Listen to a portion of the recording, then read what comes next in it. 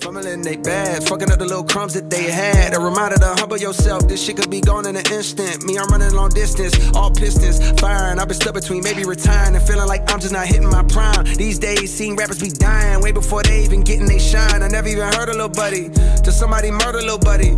Now I'm on the phone searching little buddy name. Got to playing his tunes all day in my room. Thinking, damn, this shit wicked to get their names buzzing. Some niggas just gotta go lay in a tomb. And media thirsty for clicks.